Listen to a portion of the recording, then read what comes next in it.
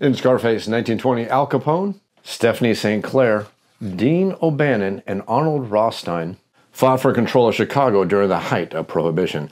Well, it's now been 3 years. There's now some bloody business on the streets because new gangs want in on the action. They're seeking to put their hands and get a piece of the pie. It's time for more action, more business, more Scarface 1920, more bloody business. It's time to talk about some of the new gangs being added to the game.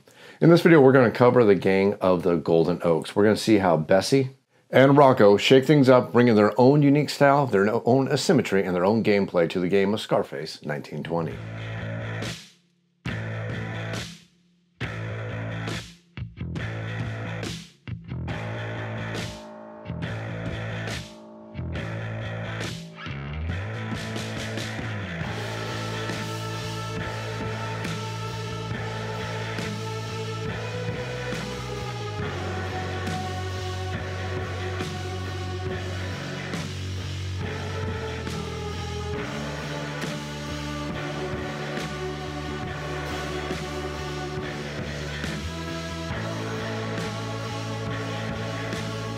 Hey everybody, welcome off the show, Board Game Reviews. This is a YouTube channel dedicated to our wonderful tabletop gaming hobby, and this video is part of a video series looking at Bloody Business, the first large expansion for the game of Scarface 1920.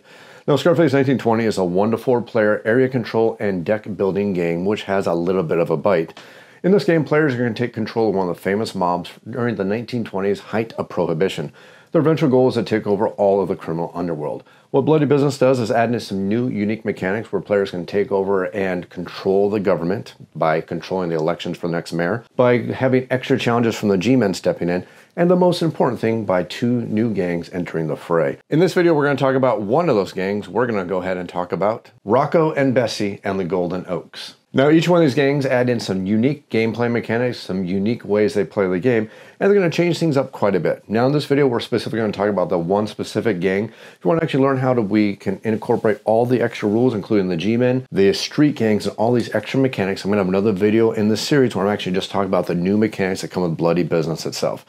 So that's enough of the chit-chat. Let's go ahead and talk about the very first gang, the Golden Oaks. Now, the Golden Oaks are a gang that modifies things in a very unique way, and they're probably one of the most unique gangs that are actually in the game right now because they do a couple different things. One, they come with their own special board that allows them to start shipping whiskey across all of Chicago in the 1920s. They also are the first gang that has 2 bosses, which means they also have 2 boss cards. They're also the first gang that has to start on a specific section of the board every time. That specific section of the board has to be set with a specific neighborhood. So let's go ahead and break things down. Let's go and start with the setup so you can see all the unique mechanics that comes in with the Golden Oaks. Now, the Golden Oaks, just like most of the gangs in the game, do have most of the standard stuff that we get for most of our gangs. They're going to start with the standard $10. They're going to start off with the 3 standard jobs. But the very first thing we need to do whenever there's somebody controlling the Golden Oaks is we need to make a modification for the board. After we set up the board in our standard way that we've set up the game as according to standard rules, we're going to go ahead and look at the north side section of the board, and we're going to look at the neighborhood that's currently there. If there's a neighborhood there that has a 3 alcohol and a 0 guns, we're fine. If that's not the case, we need to find one of those neighborhoods that has 3 alcohol and 0 guns, and that's going to replace the current neighborhood that happens to be that section. Whatever business is currently on top of that old neighborhood is now going to be placed on top of the newer neighborhood. So we don't make any changes on the business. We're literally just changing the neighborhood only. Whatever neighborhood was there before, we're going to go ahead and remove that from the game like we would with a standard neighborhood. Making sure, again, the north side always has 3 alcohol, 0 guns, and the 14 sale value neighborhood placed in that specific district. After that, we need to make sure we place our business marker there. Now, the business marker is a unique thing that comes with the Bloody Business expansion. If you want to know exactly how that changes things up, we'll check out another video where I'm talking about the actual expansion itself. Let's just focus on the gang in this video right here. And speaking of the gang, let's go ahead and look at our gang board for Rocky and Bessie, the Golden Oaks, because you're going to notice a couple major changes here. First thing you're going to know is that we don't have a dealer's upgrade skill. We have a liquor supply. I'll explain how that works in just a moment. You're also going to notice that we actually have 2 gang bosses on our board right here. Every one of these gang bosses has their own unique track, and this is very, very important because each one of these gang bosses has their own boss card that's going to be in your hand of cards that you're going to have as you're playing the game.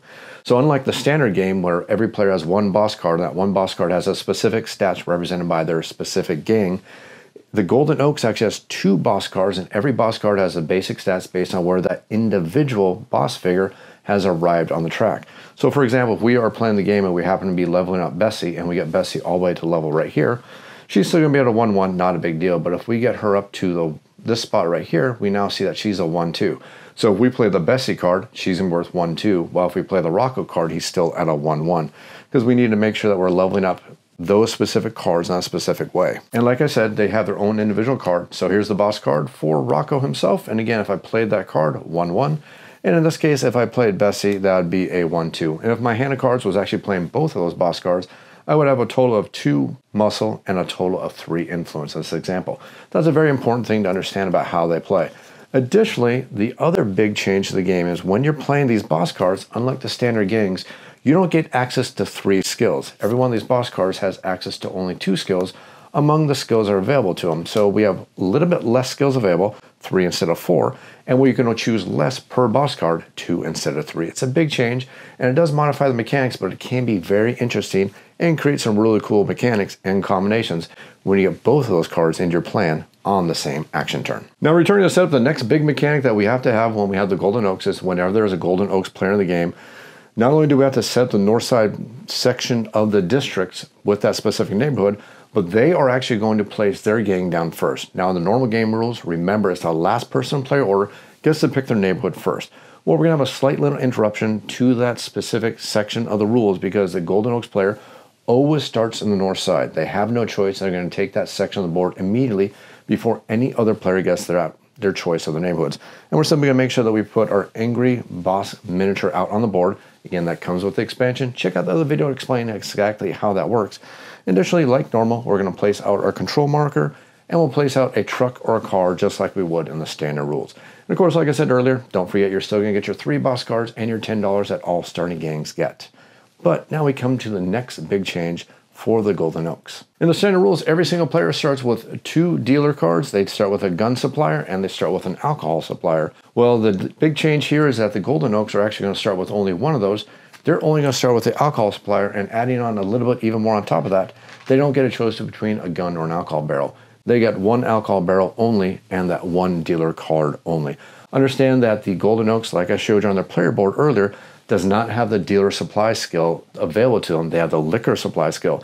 So they don't even have the option that comes with that nice benefit. So that's going to modify and change the way that you're playing as the Golden Oaks player. And now we come to the other major mechanic for the Golden Oaks, which is going to be the liquor board.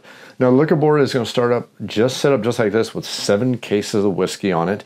And basically, like I said, this is going to be associated with the liquor supply ability. So just to jump ahead a little bit, not to explain the board, but to explain how the skilling leveling up itself works. You start with 7 cases of whiskey here, and every time you take a skill up and decide to level up your liquor level supply on your skill board, you're going to add 5 cases of whiskey onto your player board on the top section of the board right here. And again, you get to do this 2 times. So if you level up one of your bosses or a combination of your bosses 2 times and decide to apply both those level ups to your liquor supply, you're going to end up with a total of 17 cases of whiskey. And this is really important because this is the major mechanic. This is the fun. This is the meat and potatoes that the Rocco, Bessie, and the Golden Oaks bring to the game. Because this board right here is going to add a whole bunch of changes, extra mechanics, and add extra skills and abilities that are going to be very unique to the Golden Oaks player. Because what this is this is an actual action space that's available to the Golden Oaks player only. In their standard game of Scarface 1920, every player has access to 15 different actions. You have your underworld actions, you have your authorities actions, and you have the 5 other actions that allow you to do various different actions across the board. Well, the Golden Oaks player has 1 skill, 1 order, 1 options available to them by interacting with this board. So when you're deciding to take your order and carrying out your orders on your turn, instead of taking one of the 15 standard actions, you're simply going to take one of your thugs and send them to the top of the board right here. That is your action. That's your order for your turn. Once you have done that, you're going to take a certain amount of cases of whiskey based on how much muscle you manage to generate, and you're going to take those cases of whiskey and put them out in any of the districts on the board. So let's just say, for example, here you played out 2 bodyguards on your turn, and that was to form your action plan for this turn. That would allow you to create 2 muscle on your turn. Since we've created 2 muscle, let's say we're going to take one of our thugs and we're going to place them on our liquor board.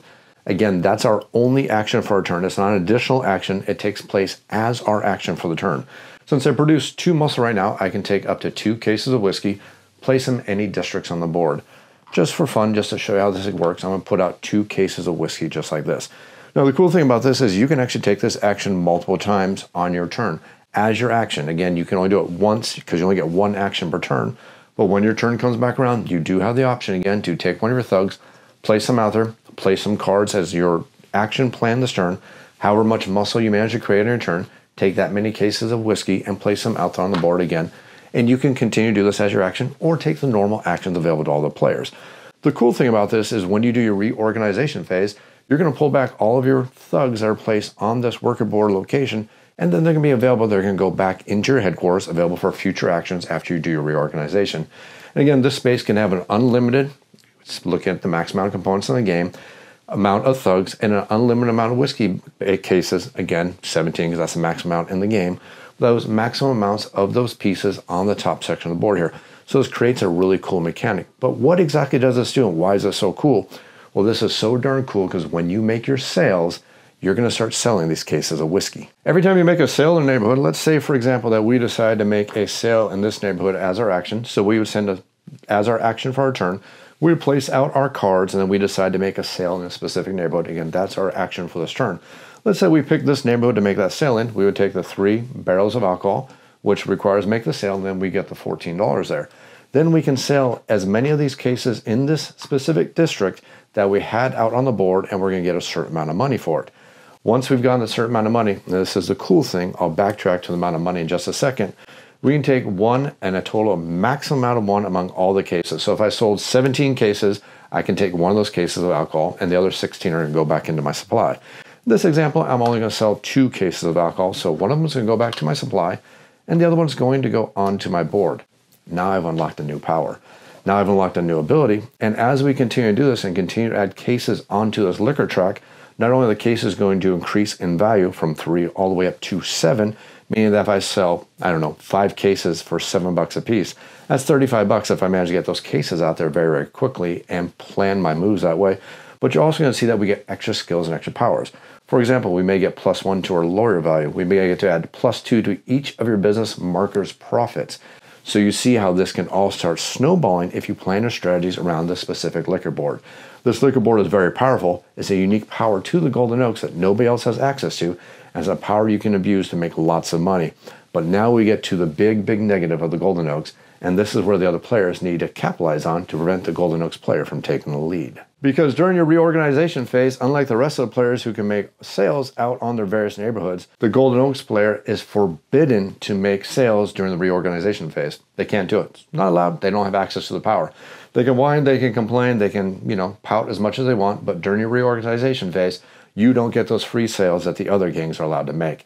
So you need to balance, capitalize, and as efficiently as possible, abuse the sales of these cases of whiskey, leveling up your skill as quickly as possible, making sure those cases are going to be worth the most amount of money to help ensure your victory in Scarface 1920 Bloody Business. Now this has just been a quick overview video of exactly what the Golden Oaks gang does bring to the game of Scarface 1920. This is a very unique gang that brings in a very special power and modifies the rules of the game in a very unique way. This game can still be used in the solo rules versus the AI. It can be used in the game to play up to 4 players. And don't forget, there are rules in Bloody Business. I haven't had a chance to see them yet, but I've been rest assured that they're going to look really, really cool, that are going to allow you to play this game up to 6 players, which I am so greatly looking forward to. The ability to play this game up to 6 players is so darn awesome, and I'm just basically chomping at the bit at my opportunity to get this game to the table with 5 of my great friends, sitting down and playing the game of Scarface 1920. Hope you enjoyed this video looking at Scarface 1920 and the expansion of Bloody Business and the gangs that come with it itself. If you have any comments or questions, make sure you leave them down in the YouTube comments down below. I'll be sure to answer them as quickly as I can. You can also feel free to email me off the shelf board game reviews. That is otsbgr@gmail.com. I do my best to answer those emails as quickly as I can. If you enjoy the content, you enjoy the videos I put out there, think about supporting the channel on Patreon. Just $1 in a tip jar is a great way to say thanks. Remember, this channel is 100% sponsor free. I'm not paid to bring this content out to you. I bring this content out to you because I enjoy the hobby and I enjoy the games. I was very fortunate to be contacted by redzen, who asked me if I would like to do a video series because they enjoyed my original video series so much. I'm not paid for this. I just did it because I really do enjoy the game, and I think redzen has created a fantastic area control, deck building style game with teeth, and I really enjoy the game greatly. So I was very, very happy to make this series of videos. So just toss $1 tip jar is a great way to say thanks, but you don't even have to do that. 2 seconds and 2 mouse clicks. Click that like button, click that subscribe button. It tells YouTube that this is a channel that other people should be watching, and it helps those YouTube analytics be in my favor. As always, thanks for watching, thanks for commenting, and check out the other videos in the series. Checking out the videos of how to check out the other gang, the new mechanics, and also a video in the series that's going to show some gameplay between these two new gangs bringing out the bloody business.